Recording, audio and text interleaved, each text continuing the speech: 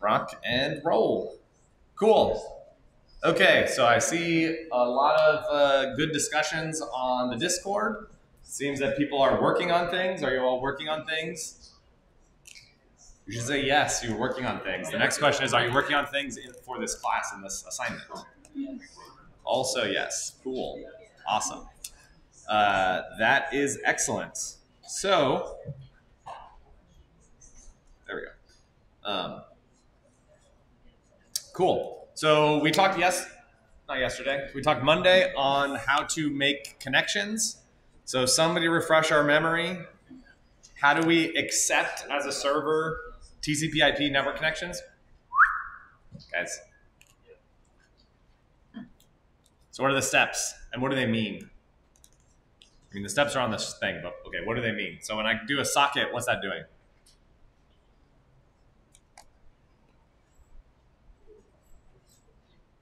Say it again.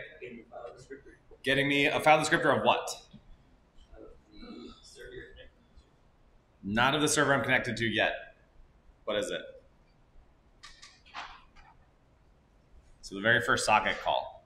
What's the point of that?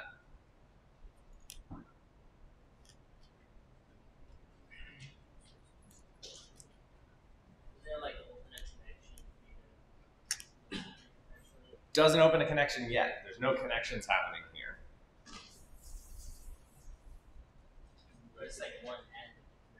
Yeah, we're telling that, yeah, it's almost like step 0.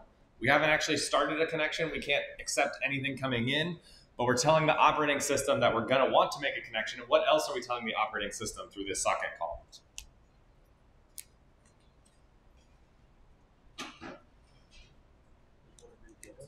What was it? Not yet read data because we haven't even listened. There's nothing to read. Yeah.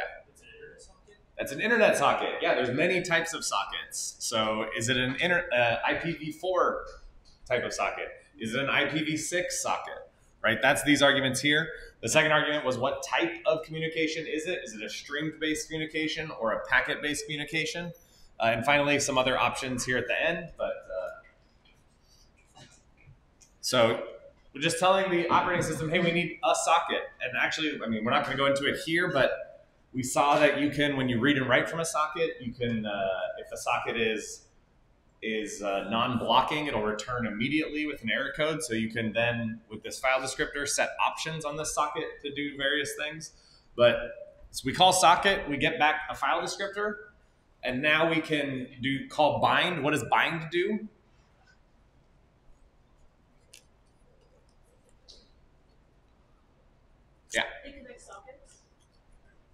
Yeah.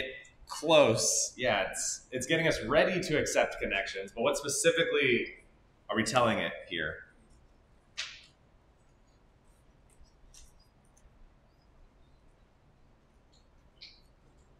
Yeah.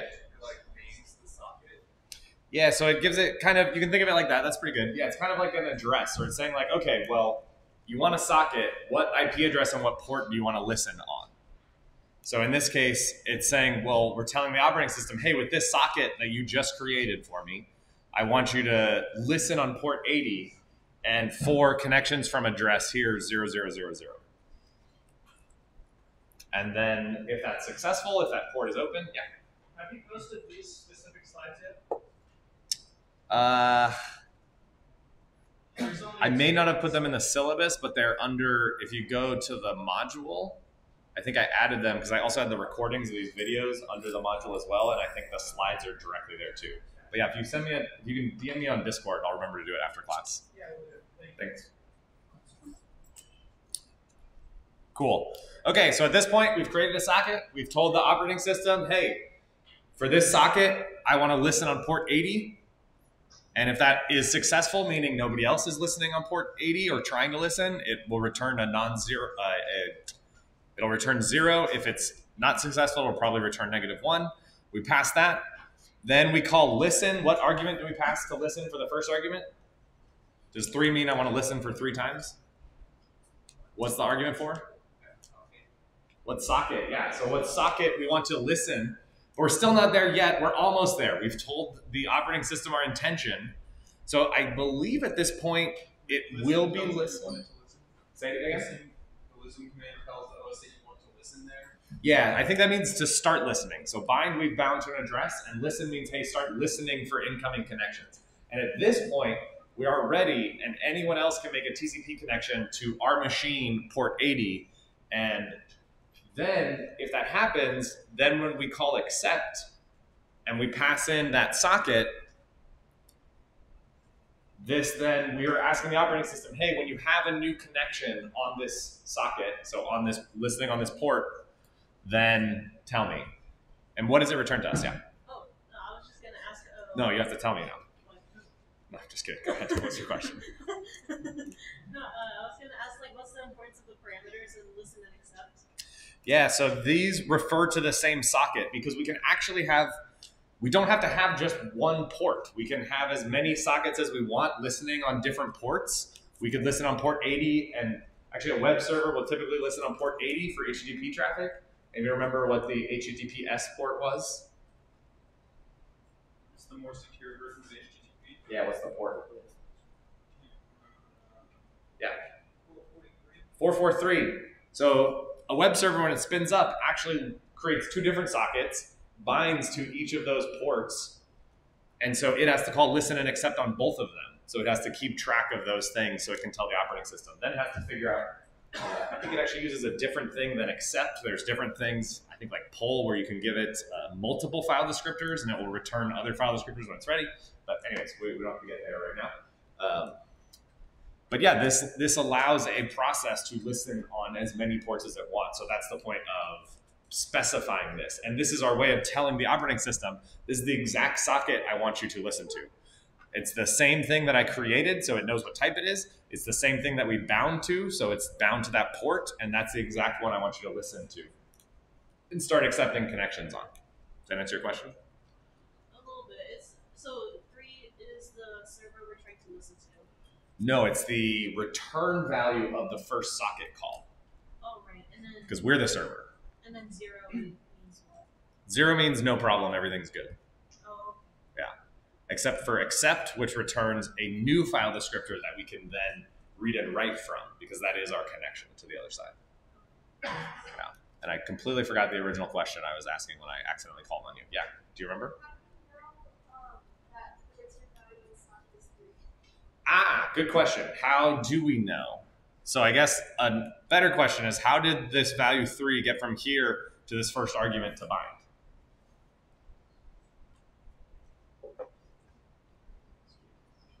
Like if we were writing the assembly code for this. Yeah, so after we call syscall to call socket, the RAX register will have the value 3. We don't actually know that it's 3, so we don't want to hard code this. We'll just store that in some other register, and then we'll pass it as an argument to the following functions. Yeah, so you can think of that as like a local variable. So if you're writing this in C code, you'd have some int called file descriptor, and you'd say fd equals socket call, and then later you'd call bind on fd, so you're passing in that argument every time. Is the 4 from accept like a file descriptor? Yes, exactly. The 4 from accept is file descriptor, which means now that we've set up, we've listened, somebody wants to finally talk to us after all this long time and all this long setup. Now we need to understand what they're saying, right? So we're a server. Usually that means we want to, somebody's asking us for something, so we want to read the response from them. And that's what we do with this file descriptor return from accept. If you want to get super technical about it,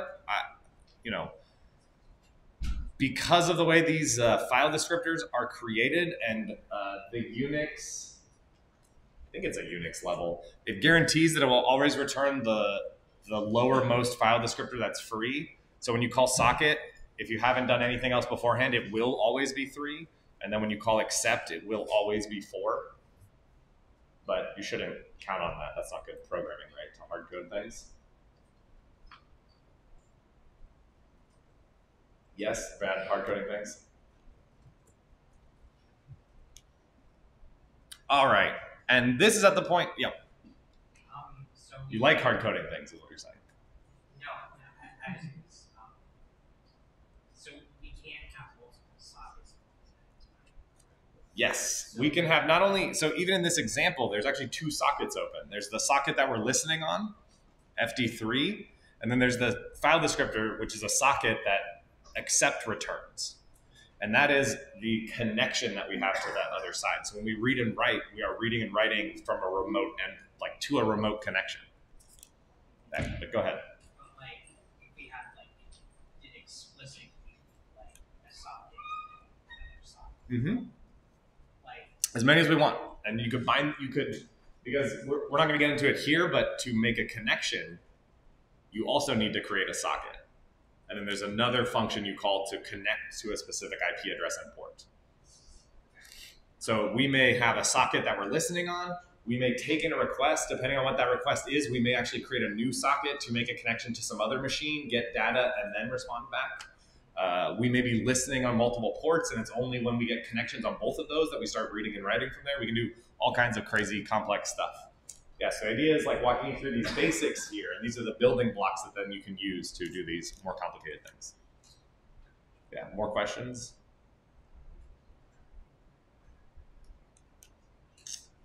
Oh, do I realize that my OBS is covering the slides? No, I do not. Why is it doing that?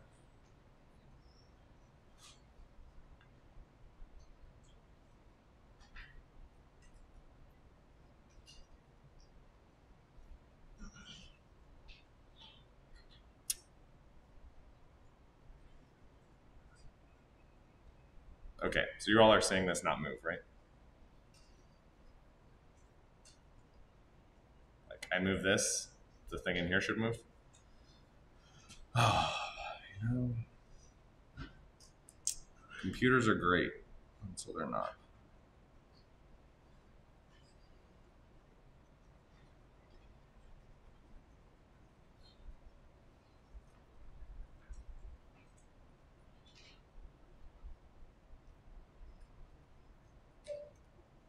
All right, how about now? Recording.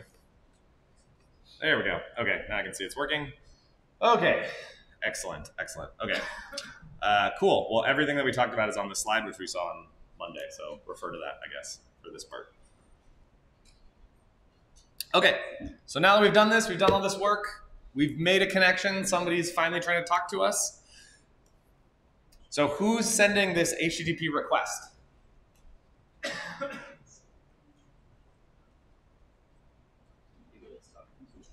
Yeah, whoever's talking to us, we don't know. But if we're writing an HTTP server, then we can assume and we can expect that somebody is sending us an HTTP request. Are you familiar with HTTP requests? Intimately, deeply, painfully? Why? Yeah, the first module, you have to do all these requests. Now you're on the other side. You have to parse somebody else's request and manage it correctly. Cool. So this is what, if we're writing a web server, which we are, as soon as we get an accept, we'd want to say, okay, let's read in that data from that other side that they're sending to us so we can properly respond to this request. Now, what does the other side expect us to send back? Can we just send back gibberish? Can we just send back hello world?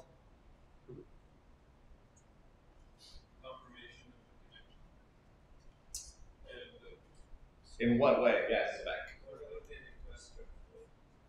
But how do we give them what they requested?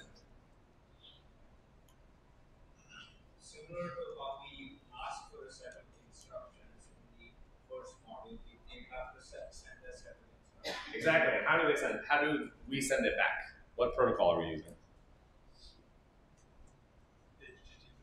An HTTP, and we're specifically doing an HTTP what? Response, right? Somebody makes an HTTP request, we send back an HTTP response. You can look at the syntax of this online or in the slides, right? We talked about this when we talked about the web basics. So they're expecting an HTTP response. Now, depending on what our server does, maybe we just say everything was great and we send back a static HTTP reply. Response reply, yeah, okay. So we have a file descriptor 4. We now want to write some HTTP reply and write out on file descriptor 4 So what's this string? HTTP slash 1.1.0 space 200 space OK. What's this part of the HTTP response?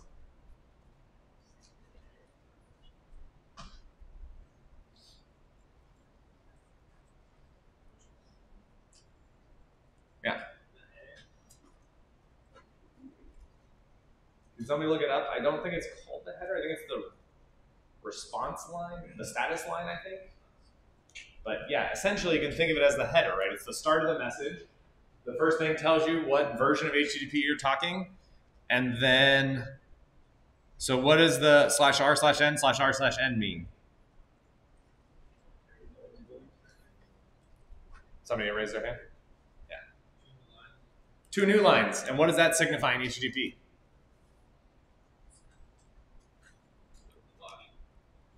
Exactly, the start of the body. What is our body? Nothing. It's empty. Right? So we're just sending it back an HTTP 200 response, right? This is the status code. We talked about the status code as responses. 200 means, yep, this is okay. Normally the server, the client would expect whatever they requested for in the body. Here we're sending them an empty body of nothing, but they should say that, yes, this is a valid HTTP. I talked to a valid HTTP server that is actually talking HTTP back to me. We can then close the socket, and once we do this, the operating system terminates the connection and tells the client, thank you, that was great, I'm done talking to you. And then it's, at this point, then the client interprets our response. What's the 19 for? Ah, great. What's the 19 for? So what's the third argument to write? Somebody remember from a week ago? Yeah. How many characters your message has?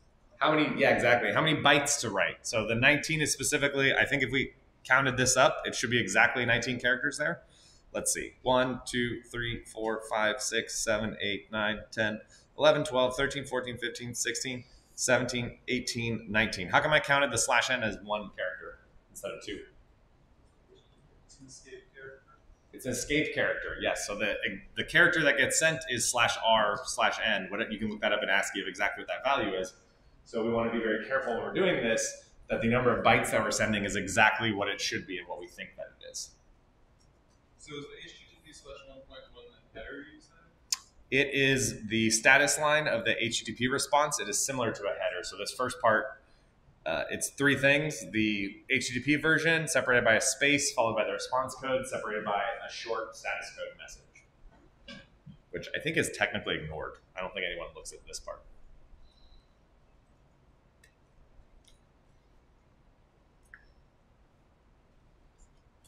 And now we built an HTTP server. Literally, this is it. You're a valid HTTP server. Any web browser that's ever been written can talk to your server. You can use Netcat.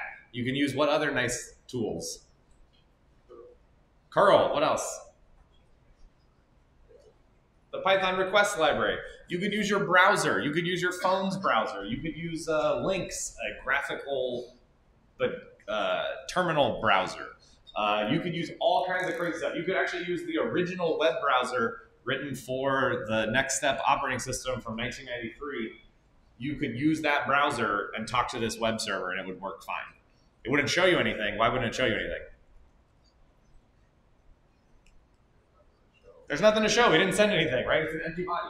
But it would successfully connect and successfully show us nothing, which is different than an error that said that something bad happened. Look at this. What is this, 6 lines? It's a lot more assembly, but still, 6 lines of code. You're a web server now. Okay, this is kind of a boring web server. Doesn't actually do anything.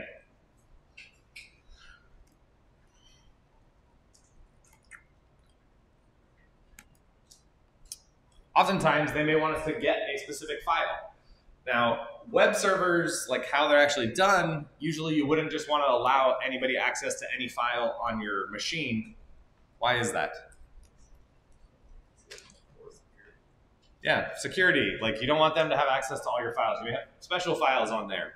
But you know, right now we're just building things, and we'll add that. We'll learn more about the security later as we learn how to build.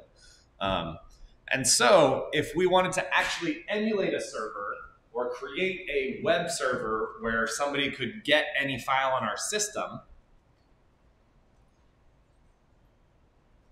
what would we do? So the first thing we did was write the response. Can we write our response yet? We need to read. Why do we need to read?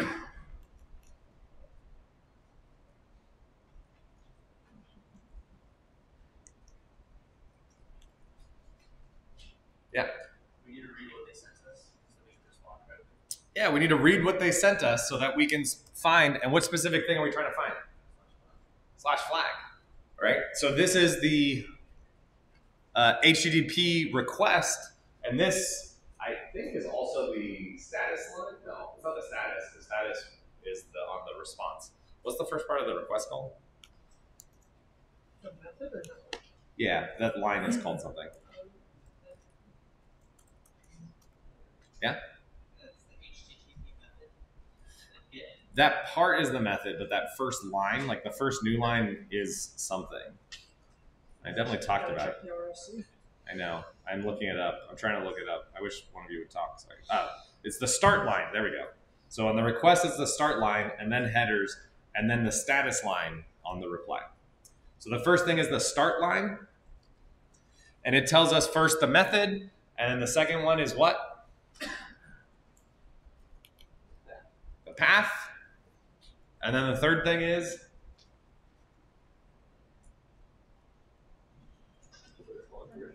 Yeah, the version, the HTTP version. Exactly. And then what's after that in an HTTP request? Query Queries go after the path. Headers, HTTP headers. Headers are what?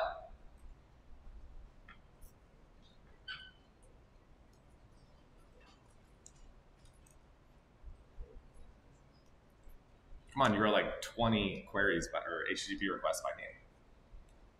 It's all gone. That was only 2 weeks ago.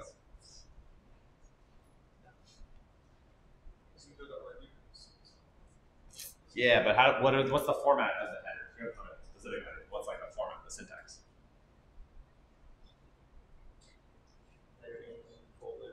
Header name, colon, and then what?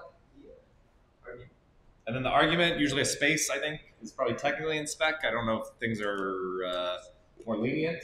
But yeah, header name, colon, space, /r/n, another header name, colon, header value. And then how do we know when we're done with the headers? Yeah. An empty line, exactly, which was, if we look, well, anyways, because the response can have headers, but anyways, an empty line and then a body, right? Cool. Okay, but we don't care about all of the requests, right? We're only writing a server that's only looking for the second part here. So, we just mentioned we first want to read. What file descriptor are we going to want to read from? What's the first argument to read? The first argument to read is the file descriptor.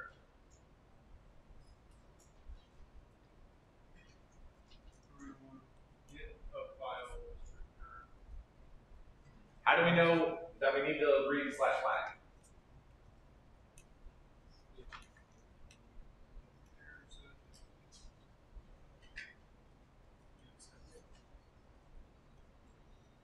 Right, going off of here, we've bound to a port and an IP address.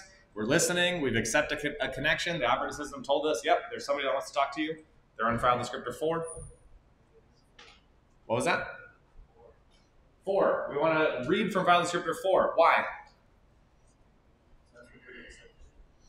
Yeah, and what are we trying to figure out when we read from file descriptor 4? Like, what's the point?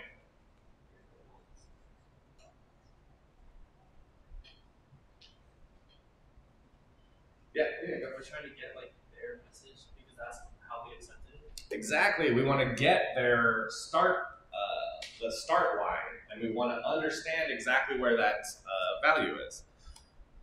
Cool. So we want to read from file descriptor 4. The second argument to read in this strace is a little bit confusing because it's not a string that we pass in. What do we pass in as read for the second parameter? An address to put the data that came in from that other side of the connection. So why is, and the third argument is the amount of bytes to read. So where does that come from?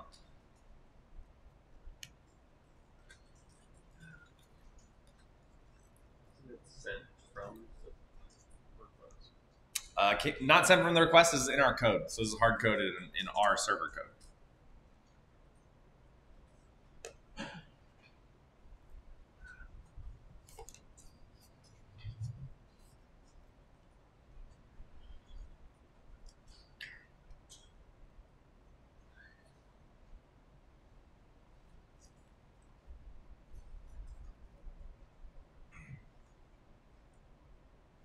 How come it's not 10 or 20 or 1,000? Yeah. Is it because we're just like trying to dedicate enough space to accept all of their message? Yeah, we don't know. So actually, this is actually, you can see here a key problem about the HTTP protocol. There's no limit on how much data can be sent in an HTTP request or an HTTP response. And so this is why we have to first read this, parse it, understand if we needed to read more, and then parse more and sort things in data, all this kind of stuff. For our little simple web server purposes, we can just be pretty conservative. We can be pretty generous and just say, okay, they will probably tell us within 256 bytes. I guess technically we could look at the spec and see, okay, what is the, because we only care about the path, and we can see what's the longest path that we could possibly have in here. But we don't need to worry about that right now. So we just use a large value. We just have to make sure there's enough space there. Yeah. While on the web server side, while reading whatever input, why can't we apply methods like not let figure it out? Say it louder. I lost you about halfway through. While reading the request, why can't in these web server itself, why can't we apply like not let like figure it out on the servers? Figure which out on the server side? So we still don't know. So we do know something. So we know something about how many bytes we read because the return value of read returns how many bytes? 19. So this is exactly 1, 2, 3, 4, 5, 6, 7, 8, 9, 10, 11, 12, 13, 14, 15, 16, 17, 18, 19, 20, 21, 22. Okay, that's weird. Why is it 19? It should probably be 21 or 22 because I just wrote my point. Yeah. I think it's very comes to the quotes. Did I? 1, 2, 3, 4, 5, 6, 7, 8, 9, 10, 11, 12, 13, 14, 15, 16, 17, 18, 19. Yeah, that's weird. It returns it up to the new line. Maybe that's a weird optimization somewhere. Anyways, doesn't matter because it gets us what we need. But it tells us that 19 bytes were read in. So that's what we have to use. And we have to dynamically allocate memory. So we'd have to use something like malloc, which you're writing assembly code. You don't have access to malloc, so you have to figure out another way to do it. So it'd be very complicated to do it purely in assembly based on what you're doing now. And this is why libraries exist, to help you do that for other programs. But this is why you can't know in advance how big it's necessarily going to be. But we do actually, this is why anybody have fond memories of their friend Mr. Content Length Header. I see some shudders and some people nodding. Yeah. So the content length header, now you can see why that's necessary, because the server has to read that value and then it understands how many bytes to expect in the body. So it will keep reading that many bytes. And that's why you have to send that many bytes. So some of you were getting into infinite loops because you set a long content length that didn't send that much data. I think I was suggesting to some person to just keep hitting enter until they got to the end and hit 1,000 bytes and they would have got the flag. But it's better to actually fix it. Okay, cool. So we can read from this. And now how do we know to open /flag? Right?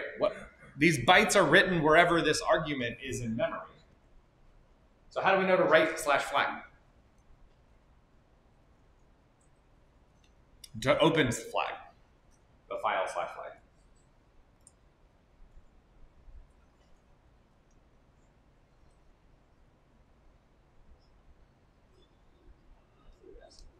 What was that? Yeah, but how do we actually, like, if we were going to do that, what's the logic? So there's some address in memory. We call read. It says, great, I have 19 bytes now. So that pointer that we pass as the second argument to read What's the value of the first byte that it points to? What was it? Capital G. Yeah. So then we'd have to go through that until what?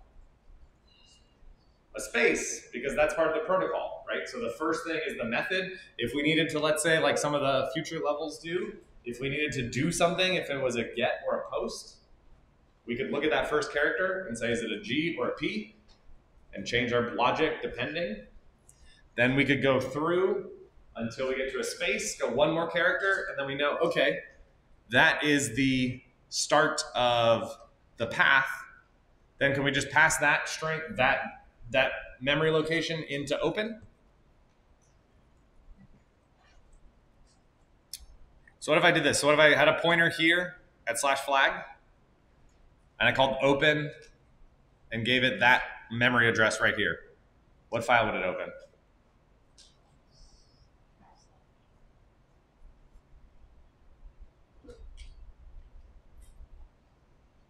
How does the operating system know when it gets to the end of a string? Or a C? How does the C program know when it gets to the end of a string? A 0, a null byte. So it will try to, if we assume there's a 0 at the end here, it will try to open a file called /flag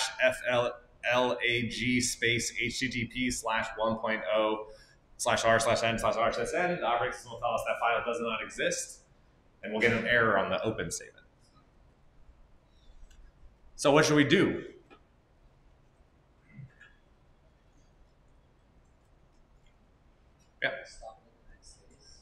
Yeah, so we'd go through, figure out where the next space is, and change the space to what? A null byte, yes, 0. /0 and see if you're thinking about that. Or literally just 0, a null byte right there. And if we put a null byte right here where this space is, and then we do the same thing that we were previously doing, calling open with a pointer to the start of /, what file will the operating system try to open for us? /flag. And we can tell it we want to read it. So read only means we tell the operating system we only want to open this file for reading. This is because we're not changing this, so we don't care. This returned, what type of thing does open return? What was it? A file descriptor, just another one, right? Again, do we care exactly what it is? No, but we know it's file descriptor 5. Because the previous, the smallest number that's available is 5. And so that will be /flag. Now what do we need? Yeah. So yeah, so what about like the variable in the parameter, like what we get from read, that we'll put like that open, right? Here, is this argument? So open takes a pointer, right? It takes a memory address. So you need to make sure the bytes that is pointing to are the file that you want to have open. Yeah. It's just like trying to figure out like what file you want. Exactly. So that's why you have to do some minor parsing on this input in order to figure out where the start of it is and then null out the end of it.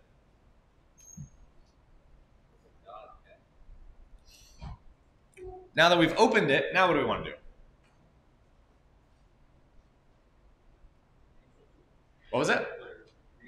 Read from it. We want to read it. We have to read from it. Again, we need to store, when we call read, just like the previous read. Why? And this is file descriptor 5, right? Because this is reading from the file that we just opened. We have to give it some other probably memory location because we want to be careful that we're not using the same pointers and overwriting our data here, although maybe that's fine, but I'd probably avoid that. So we want some place to put the result there. And we can be conservative again and say 256. We don't know how much. We can now, oh, that's pretty clever. I see. So now we can do several different things. We can do like we did before, write out the status line that we had before. So the what do we call that? The status line /r/n/r/n, and then the contents that we just read. All right, let's close it, and then we're done. Okay. Yep.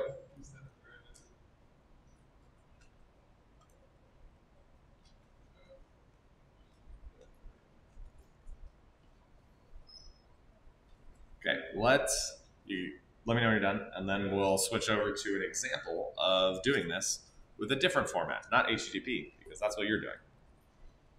This is the one challenge of these levels. If I show you how to solve, let's say, level 7, like many people were asking, if I do that, then that will automatically solve you all levels 1 through 6. So I'm not going to solve any specific level, but we can use similar concepts with a different protocol and try to see how that would be structured. Make sense? Still, I'm not even sure how to do the bind portion properly because I don't know where to get the values that you need to put in the bind. For the bind, I demoed that on Monday. I remember you demoed it. I'm just not sure where I need to go to make the specific things. It's hard for me to follow, like finding all the values and stuff. I was just given a Python script during the office hours to find what the constant values are. Oh, these values? Yeah, we went through finding those in header files, right? Yeah, I couldn't follow any of that header files. Cool. Okay. So now we can actually, with this lines, actually not crazy, we've built a tiny little server that actually responds and returns us files. So I'm going to use Emacs because I'm tired of using Vim. It's driving me insane. So let's go here. Okay. So this is where we were last time. We were calling socket. So this is IPv6. So again, if you're following this, this will not work for what you're doing, right? This is for specifically IPv6. So we call socket. So this is our socket called. We're telling the operating system, hey, I want to make an IPv6 socket. We then bind. We're then calling bind, and this is the one I got in right under the buzzer with this nice offset, if any of you were watching or were there. This is the data structure that we had talked about. I can try to look that up later, but it was in the slides. But this is the family. So 10 is should be exactly what this AFINET 6 is 10. So the first thing was the family. The second thing was which one? Anybody remember? What was it? The port. And it was a short, so it's 2 bytes. And it was, so let's reverse engineer this. If we were just looking at this, what port is this? Is this port, so 91F? If I go decimal, is this port 36,895? Why not? Little Indian, so we got to flip the bytes around. So this should be 1F90, and going to 10, it's 8080. If you remember that from Monday? Amazing. Cool. Then we have dot space says fill 4 bytes with 0. This was some IPv6 junk, if I remember correctly. This was like the flow ID and something else here. Actually, I think I can show it here with this run.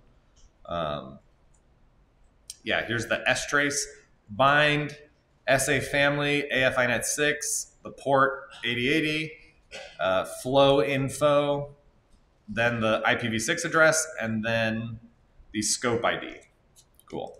So I should be able to, I had originally done this with all Fs. Let's say I want to listen on any port here. I'm going to change this to all zeros.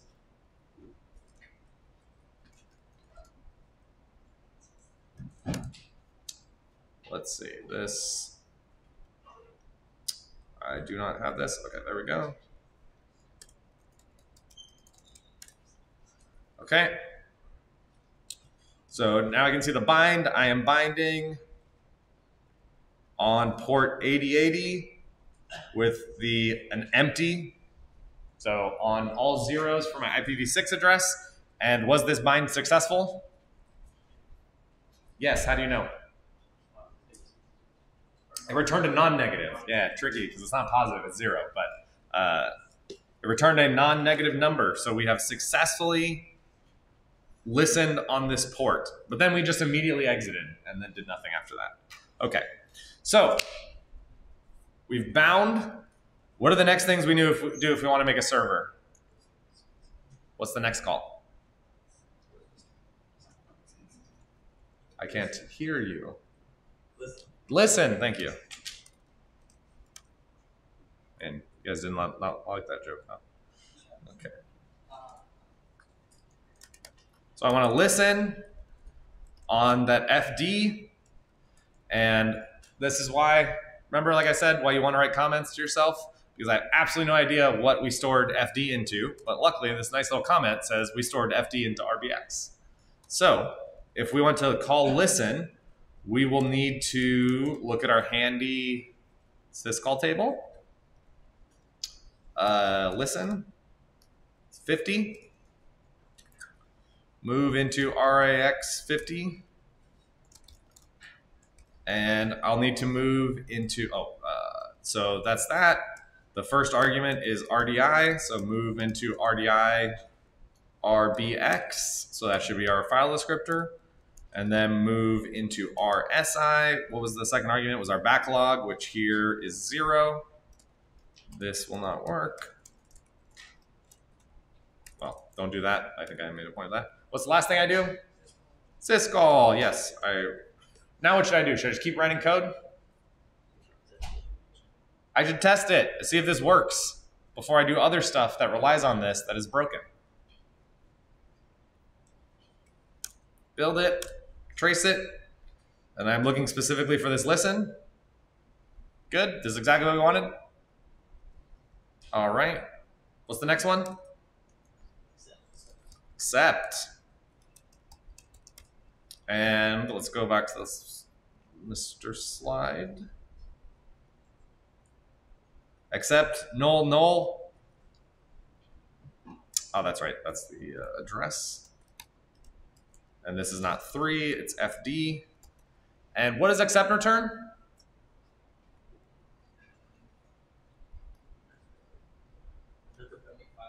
A new file descriptor, yeah. So let's call this client FD. How about that? We good with that? Cool. Okay. Need to figure out accept. Accept is 43.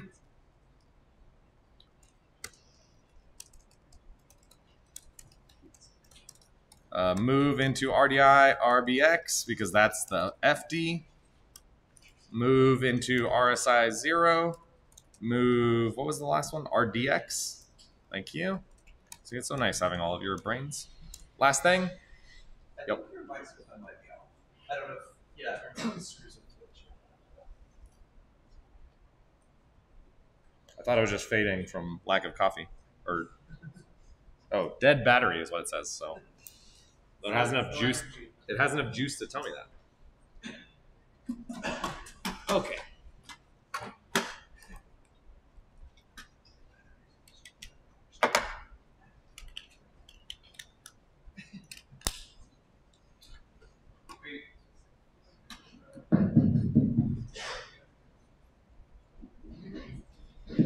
Success. The people can hear now. Okay. Let me figure out which way to charge this. Did you see that?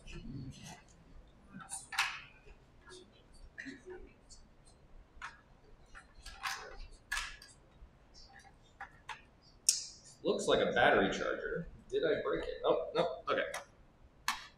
Everything's fine. Okay, what do I do now at the end of this block? Syscall, our favorite friend. Okay. And then what? Test it. What am I looking for? The accept system call as non-negative return result. Beautiful. Oh no, it's not showing me a non-negative return result. Why is that? My computer hang?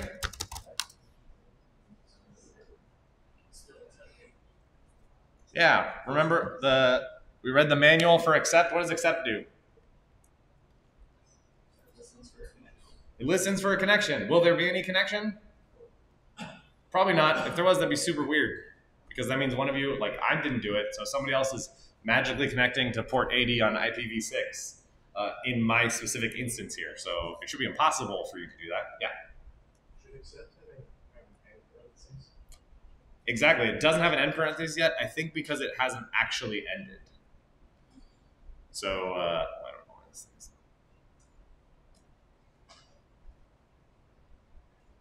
Hello. You. There we go. Okay. So there's no accept. Yeah, so it hasn't actually ended, so it doesn't do the parentheses and then the equal. So Do we just give up now and just keep writing code? What should we do?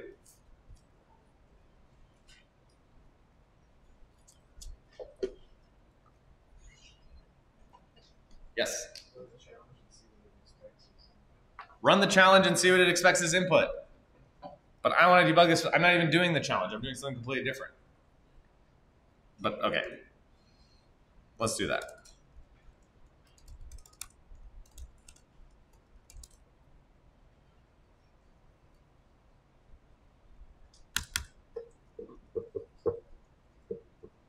This is hanging. Why? Because the accept never stops. Yes, the accept never stops. And what else? Well, accept stops when somebody connects to that port. What port is this challenge connecting on? 80. What port are we listening on? 8080. That's why this doesn't work. We can actually see here that we never got a return result from accept because we got a sig alarm. Or did this return? I don't know. Anyways, we got an alarm. So this did not solve our problem. And we're relying on all this challenge infrastructure to do this, but I'm writing the separate IPv6 thing that's listening on port 8080 to do something we haven't even decided on yet. And I want to test it here with strace. Yeah. Well, like in previous levels, like we did those requests that defined, they something like that. Yeah, and what was that nice tool that you could use just to make a TCP connection to any arbitrary IP address and port? Netcat. Curl was limited, quote, to like HTTP. But if we just want to talk to it, so let's open up a new terminal.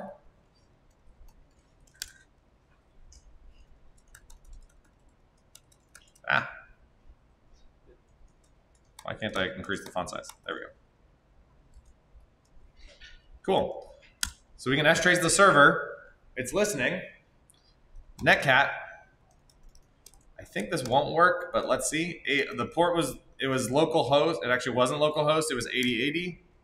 I did connect. Oh, that's really annoying. Okay. I was hoping I'd need more IPv6 stuff, but I guess it worked. So it did succeed. And then we can see, going back to that question, strace wrote out that final parentheses and gave us the return value. And was the return value what we wanted? Yeah. So our accept is correct. And now we know how to talk to ourselves, right? We can make a TCP connection to this IP address and port. I was hoping we'd have to look at Netcat to figure out how to do IPv6 connections, but something else must be happening. So whatever, we'll ignore that. Okay, so we did that. Now what do we do?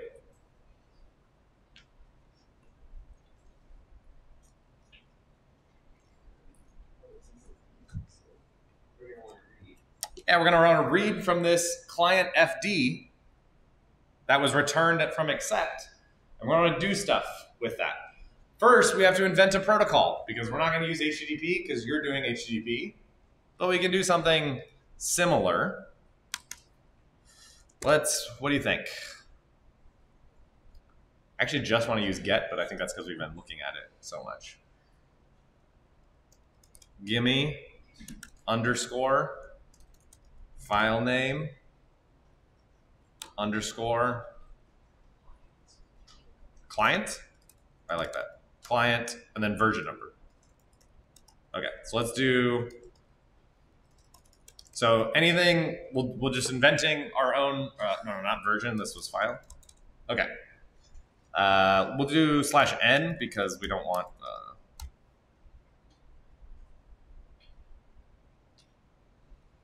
Cool. And okay.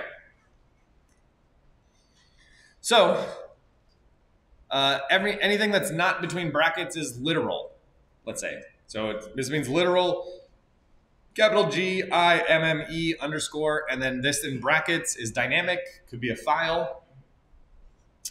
And then an underscore. We do slightly have a problem here.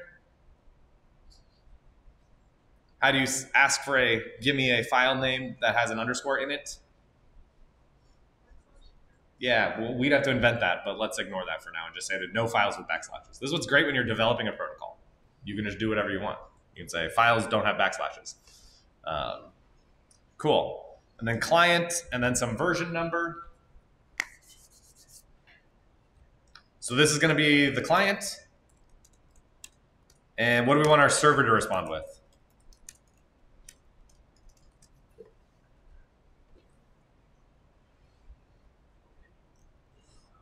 How about here you go, new line, content.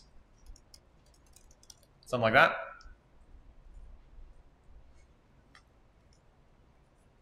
Like it, don't like it, you hate it. It's bad protocol, the best protocol. It's good, it's the best, good, I like it, okay. Okay, so let's do this in the way that we just talked about. Where the first thing we do is just build a static server. What do I mean by static server? Doesn't do anything but returns just one thing, right? It doesn't change what it responds with based on the request. So this is the string that we wanted to send, right? So do we need to read it actually at this point? No, because we're just sending, we actually don't care. That's literally part of static, right? We don't care what you say. I'm always just going to say, here you go, and then give nothing in terms of content. Okay. So we will want to write out, where do we want to write out? To FD.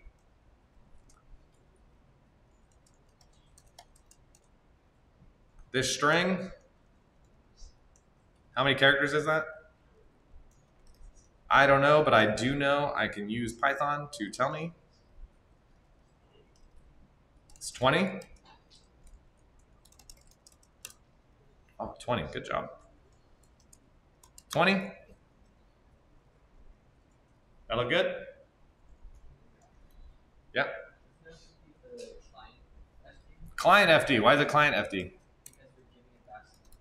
Yeah, if we tried to write to FD, we'd get an error because that socket is only used to call accept on. That was a trick. I was going to see how long you guys let me go with that. You're supposed to stop me when I make mistakes and also when I intentionally introduce mistakes. This is why we do this together. Oh, we're being rated with a party of 28? What does that even mean? Oh, someone just like doing their own live stream just sent it to you. Cool, welcome. Start writing x86 64 assembly. Okay. We're writing that out, so we want to call write.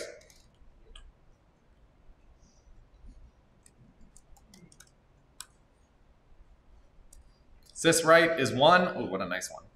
Okay, so move into RAX 1, which is write. Store the client FD first. Yeah, we need to store the client FD. Where do we want to store it? RCX? Why can't we use RBX? Or why shouldn't we use RBX? We used it for FD.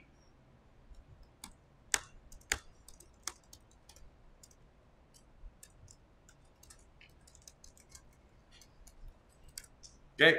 Also, why wouldn't we want to use like RDI or RSI? Those are like the things that you send. Yeah, those are part of the calling convention, right? Those are used to pass arguments to our syscall. So if we put it in there, it would get overwritten as we did future syscalls. Perfect. Look at that. All right, we do that. And now into RDI, we want RCX for client FD. I think I made you too cautious for too. RCX. Oh, thank you. That was not on purpose. Okay. And in RSI, we want the size 20. Oh, no. We want that into RDX. Now into RSI, we need our string. So how do we put our string in here? What was that? Yeah, so, well, we have several options, right? We actually have this nice data section where we can store data.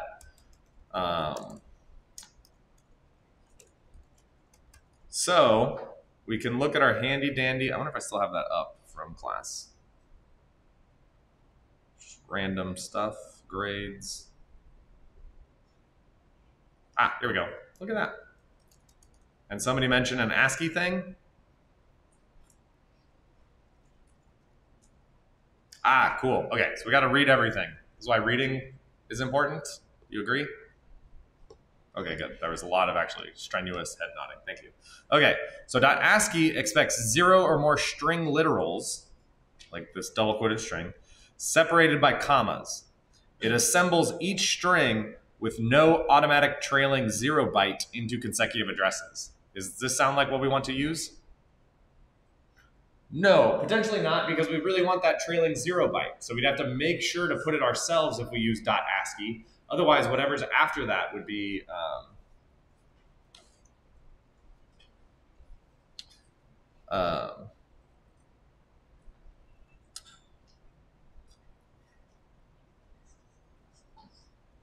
cool. Okay, so ASCII Z is just like ASCII, but each string is followed by a 0 byte.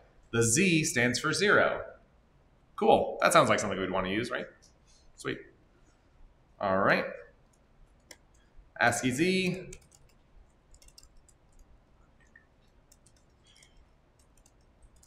Copy that here. We need to give it a name so we actually know where this place is. So what do you think? Server response? Something like that?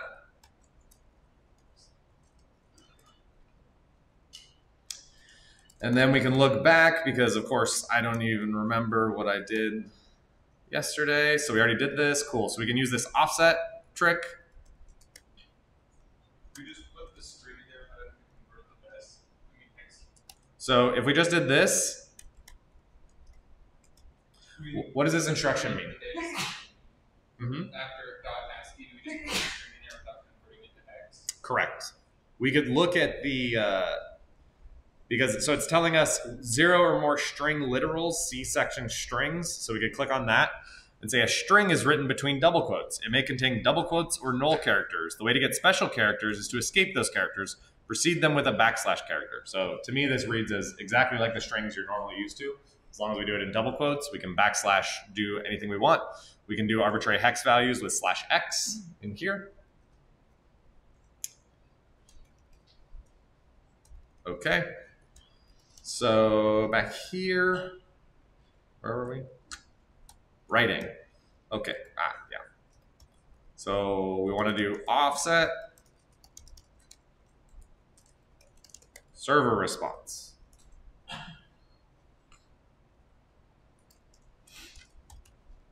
Okay. How's that look? Syscall, thank you. Okay. Should we test? See if we have our nice static server? Okay. What was the right response? Okay. So I run it. It's stuck on the accept. Before I hit enter on this netcat, what do I expect to happen? If this is successful, what do we want to see? What was that? There you go. I want to see where. Will it be printed out on this terminal? What will I see on this terminal that tells me I'm successful? On the one that's running the server?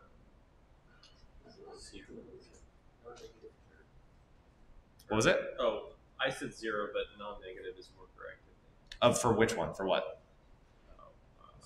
For the right. Yeah, for the write. So I should see a write. I should see writing to whatever the return value of the accept is. I should see a string value as the second argument. I should see 20 as the third argument.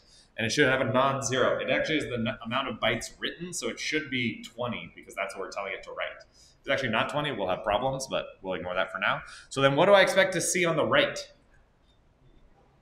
I should see that string because it's writing it, and netcat will show me on standard out exactly what it's written.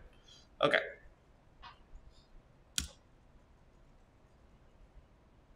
It didn't work. Why didn't it work?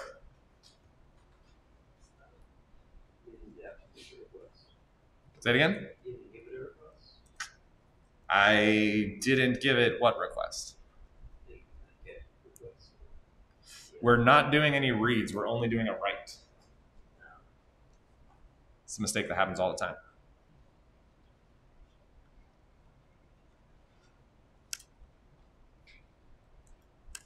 Where's my write?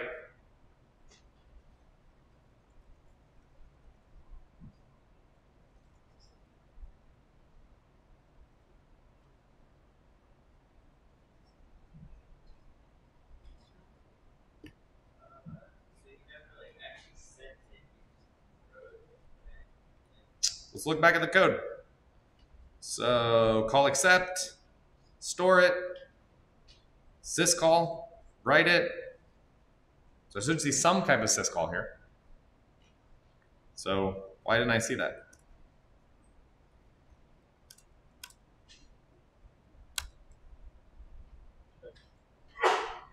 Oh, shoot.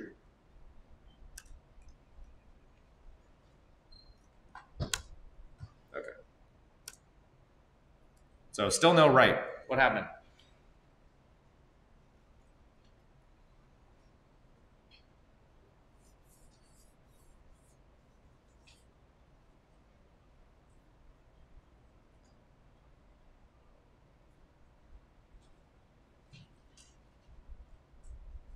What's step 1? You write code and then what do? You test it. How do you test it? What was that? Before you run it. You can't just run code. Compile it. We missed the step. We didn't compile it. I just ran the server. I'm running the old version. Yeah, this happens all the time. This is what you should think about first. It's like if you're ever in a case where you're like, I'm going insane. I'm making changes to my code and the binary isn't changing. You should think, oh, wait, am I compiling my code? Because if the answer is no, then that's the problem. Yeah, this happens all the time. It's just good to think of that first. Hey, look at that. Pretty sweet. Look at that, we're talking.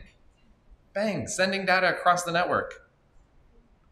So we got the write, we got the for, we got the server here you go /n, we got the 20. Oh, this looks so good. Does it always say server colon? Oh, because you wrote it. Because we did that. Actually, you're right. That was this is not part of our protocol. Oh. Because it's supposed to be here you go. Thank you. Okay. And I will compile it. Test it.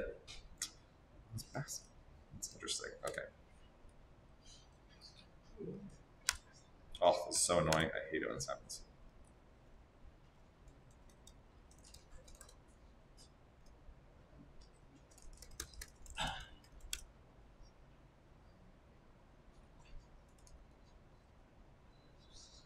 No, okay. Oh, come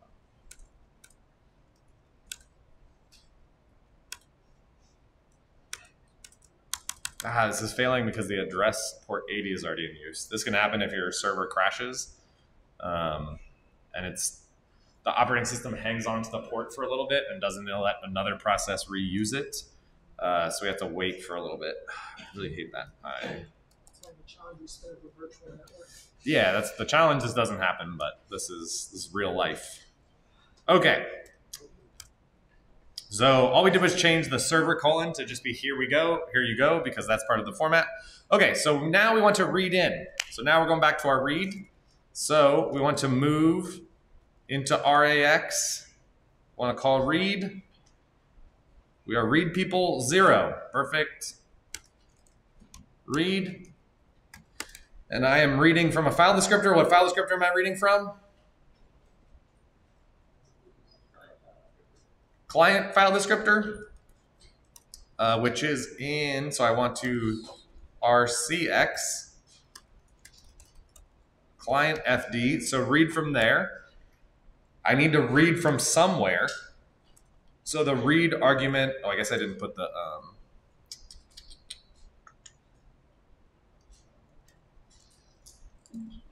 well, this is what I'm trying to do. So I want to read that. So I have the file descriptor.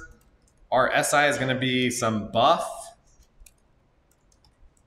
that I'm just going to put. It's something in here. So this will be some offset because it's gonna be a memory address. I'm gonna want to do that. And we'll move RDX. So let's say 256 because we don't know exactly how long it is. Let's just say that. Okay, so I need some place to store this. Where do I want to store it? I could store it on the stack. There's a stack for me. There may or may not be enough space on the stack, so I have to worry about allocating space. I personally don't want to deal with that right now. So we've just been storing stuff in .data, so why not just store more stuff there?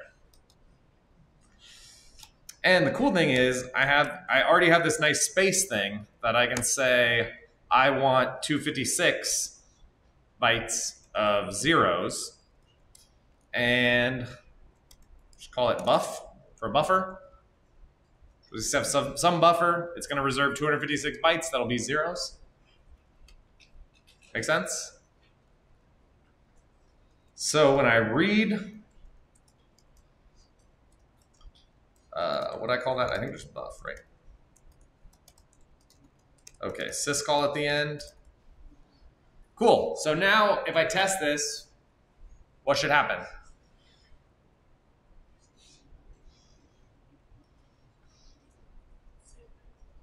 Same thing. We should see the accept. So I will connect. What was the problem? I didn't compile it. Yes, see? This is why now at this point, if I've made the same mistake twice, I would figure out how can I not make this same mistake again? And to do that, I would add the compilation and running it as one whole step. That way I never have to forget this. So I will go down. Boom. All right, the accept passed, it got 4. Why is it hanging on read? We don't have any data, so there's no data to read. We've made a connection, but we haven't sent anything yet. So we need to have some kind of thing to read.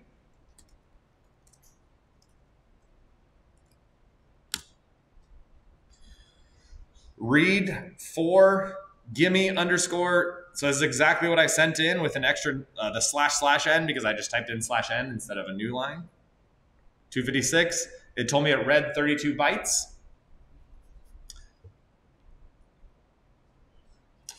And now I can actually create just a very simple, stupid echo server by just changing this from my server response to buff. Although the length will be messed up, but let's look at that.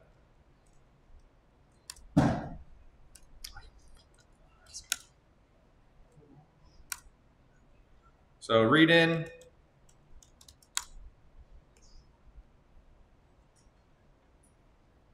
Oh, interesting. My write failed. Why did my write fail? You did change the length. It says 20. It's correct. The length is hard coded to 20, but there's something else that's wrong here. Yeah. Yeah, my file descriptor was messed up, which is in RCX. Maybe RCX was a poor decision. So this is when I'd look up the system v calling convention. I would look up and see that, parameters to functions are passed in registers RDI, RSI, RDX, RCX, R8, R9. Oops, seems bad. We accidentally used one, and when we're changing things, that happened to be constant with our previous tests, but this just blew up in our face. A good thing to look for is functions preserve the registers RBX, RSP, RBP, R12, R13, 14, 15. So let's use R12 because that seems fine. Let's use that for client FD. Let's see. Oh, hello. I'll use an Emacs function, query replace RCX with R12. Is that what we said? R12. Boom, boom, boom, boom.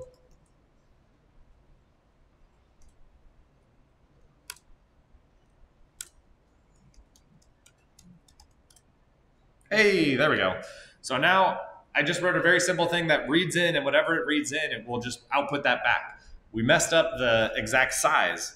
Okay, but let's get closer to where we wanted to build in here. I will go slightly faster because we only have 4 minutes technically. So let's change buff back to server response. Buff to server response. Okay, so now we need to open that file. So we need to first figure out file, then open file, then read file. And then here we'd want to say output file content, right? So I'm just outlining and sketching what I want the program to do. This is actually a good trick if you're programming. I learned this in a really good book called Code Complete, that you can write out, do like at a high level what you want to do in a function in comments, and then you go in and fill those out, and then your comments actually help kind of explain what the thought process is of the function. So figuring out the file. So we have buff. Buff will point to the start of the request, which was gimme underscore. So I will need a register. So let's use give me a new good one, R13. R13 for start of file. So like the file name that we want. So let's move into R13, the offset of buff. So this should point to the start of the string now that we just read into R13. And we want to increment this how many times? Until when? What was it? Until we see a, well, not a space. Our format doesn't have spaces. An underscore. Yeah, because that's what separates this from here. Exactly. Okay. So we'll want to do something like move into, let's say move into RAX 0. So no, let's do, move into AL. We'll use the lower byte of RAX to do our calculation. We're going to dereference R13. So this means take that byte that is there, move it into AL. We want to compare it with what? We just said underscore. AL with underscore. We'll have to look at the ASCII values.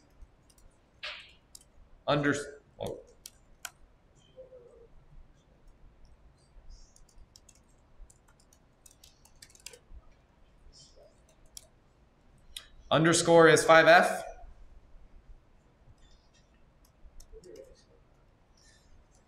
Okay, and do this comparison. So get it, move it in, compare the byte. Jump if equal to done. Let's say found underscore.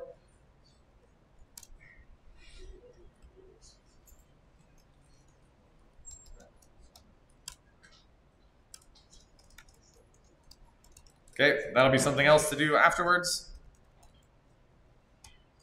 So if it's equal, then jump there. If it's not equal, start find.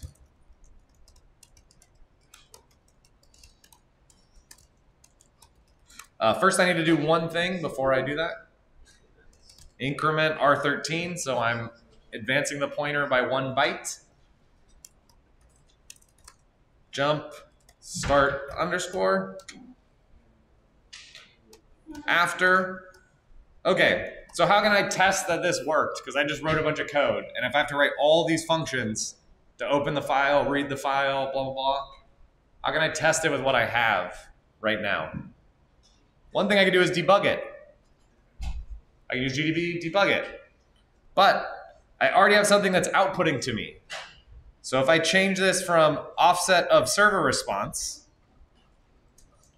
to our new friend R13, this should do what?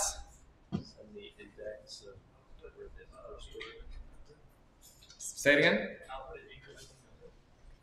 It's not a number, this is a pointer. So write is writing to a buffer. R13 should point to, at this point, what?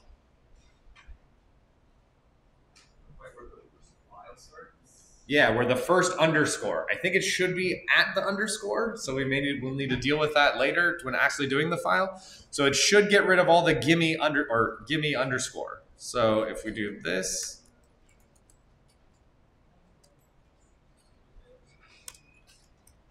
invalid instruction suffix, JE.